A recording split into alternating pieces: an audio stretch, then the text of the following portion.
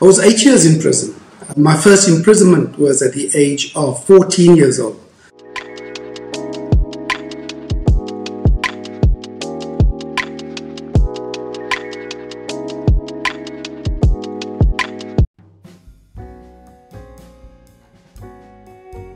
My name is Keith Alfonso Michael.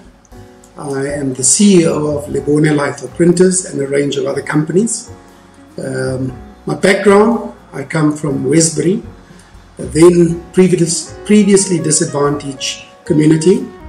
I ended up completing an MBA, and yes, I've grown my business substantially and I've diversified our brand. So yes, that's my background. I'm now 50, and yes, let's see where we go from here.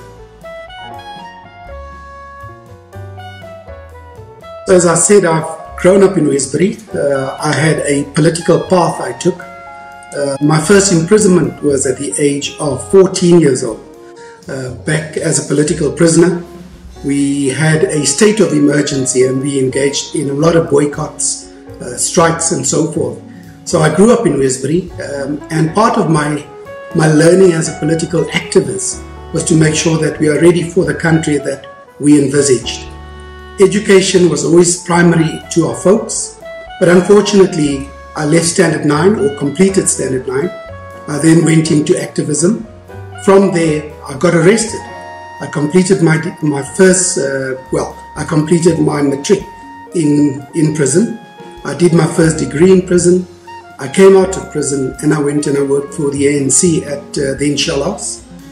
Worked for them for a while after our elections. I then went into business and I did an MBA. So education is critical if you're engaging in business, but not only in business. I think you'll realize that education is pivotal for any success path. My background, very clear, very simple. I think with everything else in life, whatever you want to do or whatever you want to achieve, you have to focus. Education, education, and again education. I was 8 years in prison. I did my degree in prison, but I was 8 years in prison. I was involved in a lot of political activities back in the day with the United Democratic Front. Well, I think there's a difference between being a habitual criminal or today what we call criminals, or a political activist. In my case, we were political prisoners. I think I sometimes wear that with pride, knowing that in my own way I've made a change to the democracy that we're in and that we enjoy today. So I use that to my advantage. So how I got onto the idea, I worked for a boss. I got tired as I came out of prison. I first got my first job, real job, was with a plastics company as a salesperson. I think my forte is sales, marketing, that's my forte. So I then got annoyed with my boss, took my bags and I walked out, not knowing what I was going to do. But because I believe in God and I believe that God will guide me, I then decided to do what we call today print brokering. I bought a fax machine, it cost me 800 Rand, and I worked from home. And every bit of money I've made, I've put back into productive assets. I first bought a small machine, and I grew from there, bought additional machinery, and I used to deliver the goods myself. I used to have a little beetle that I went to do deliveries with.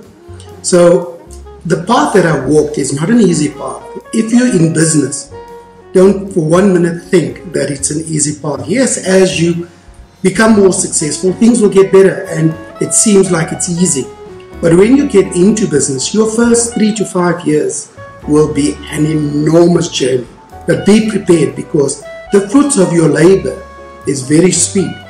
My advice, if you're getting into business, focus, make sure that you understand your market, make sure that you always treat your clients as if he or she is your last client and your only client. Oh, did I experience failure? So failure is inevitable. Failure is inevitable. Failure should be a stepping stone to success. You need to take the lessons learned out of your failures and implement it. Do a SWOT analysis on yourself. Analyze your strengths, your weakness, what opportunities and the threats. I remember sitting one day on my knees praying and saying to the Lord, Lord, if this is what you want me to do, then you can't let me fail. Because if you want me to be a steward of your kingdom, give me the success I need in order to build your kingdom. So failure is inevitable, and I'm saying this with all humility in me. You need to understand that for you to succeed, you're not going to do it on the first time. You're not going to do it the second time. You might even fail 5 times before you succeed. I've had several businesses. Some of them grossly failed. Why? Funding is a barrier. One is funding. So if you look at funding, what did I do to achieve and to gain access to money? Banks at the time didn't want to talk to me. I had no assets. I had a house that was bonded. I then sold the house, took the capital from those houses, or from my house. It was about 80,000 rand that I made clean. I took that money into a productive asset, bought a better machine, and we started growing that. I went on risk. Everything in life is risk, but also calculate your risk. Don't be reckless when you're taking risks. But some of us at the time, I had nothing else to lose rather than to gain. So I took every cent I made and I plowed it back into business. But yes, funding will be a challenge. Make sure that you got a good structure behind you. Make sure that you got a good support system behind you.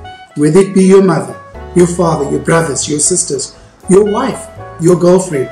Make sure that whoever you've got behind you, you do have a good support structure. So because I believe I'm a true child of God, I always place my fear in the Lord. I always place everything I do with God. I wake up in the morning in prayer. I drive in prayer. I get to my office. On my desk is a Bible.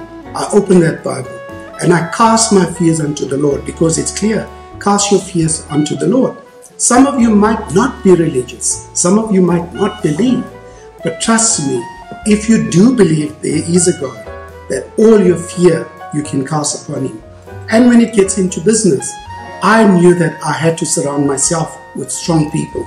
As my businesses grew, I had to surround myself with good accountants, good bookkeepers, good sales and directors. And I surrounded myself with them. Yes, you pay them well. They'll put in their pound of flesh. So surround yourself with good people. Surround yourself with good support structures. Make sure you read. Understand what the market is doing. Understand your competitors. You become a leader, not a follower. And that your competitors are aware that wherever you go, they'll have to keep following. Stay ahead of your competition. Make sure that you're at least 2-3 strides ahead of them. It's difficult for competitors to keep up to you. But if you become a follower, you become a slave to others' ideas. Always be innovative. I think earlier, before we switched on the camera, you spoke about someone that you encountered that wants to sleep late and that wants to get home early. Don't get into business. If that's what you have in your mind, the misconception is that people might see you driving a fancy car, live in a fancy house, and just make the assumption that you've landed this purely because you've been either gifted or you've been blessed with a good fund, a slush fund. Unfortunately, being an entrepreneur, I wake up every morning, I'm at work, 6 o'clock. Most evenings I only get home past 7. If you want to be successful, you have to put time in. Nothing's going to land on your lap. Nobody owes you anything. The world owes you nothing, but it's all out there for you to go get it. So yes, misconceptions, you can sleep late. No. Any entrepreneur that is worth his or her salt will tell you exactly what I'm saying. You will have to get up and work. You'll have to put more time in. There was times like Christmas Day, Boxing Day. I used to work. I used to be here, So that, it comes with a turf. I think that the biggest sacrifice I made was to always know that whatever money I've made, whether it was R1 million that I had laying around in the bank account, knowing that I can go out and go buy a car, or go out and buy clothes, or go out and buy jewelry. know that cash is king. Sometimes you might have the money and you might feel that I need to spoil myself. But know that the minute you touch on your cash, it becomes a habit. It becomes a habit of spending. Spend your money wisely. Use it on productive assets. A car is not an asset. A house is an asset. Jewelry is not an asset. Productive assets. Invest instead of buying flashy things. If you do have it one day, yes, do it. But while you're emerging, while you're on that journey, make the sacrifices now so that by the age of 50, I think between the age of 20 and 50, a wink of an eye, literally a wink of an eye, you'll be 50. Don't wake up at the age of 50 and say, I don't have R1 million for my pension or 10 million. Because the time youngsters today reach the age of 50, 10 million would be nothing. So make those sacrifices now. Take your money, use it wisely, invest wisely. Make the sacrifices to save. Make the sacrifices to educate yourself. Make the sacrifices of putting time into your business. Because parting is nice. A wink of an eye, it's gone. My advice to you is, if you are hungry for success, you need to eat it, you need to sleep it, you need to dream it, you need to walk your walk and talk your talk up front. Don't be scared. As a youngster or as an adult, don't be scared to take on the world. The world is yours to offer. If you don't want to fetch it or take it, somebody else is going to do it. But don't look back in 10, 20 years' time and say, I now become envious of my peers, my friends, my family, because they have put the time in. My best advice to you is, use your time in your youth productively. My name is Keith Michael, and you're watching the Entrepreneurial series brought to you by Benitta.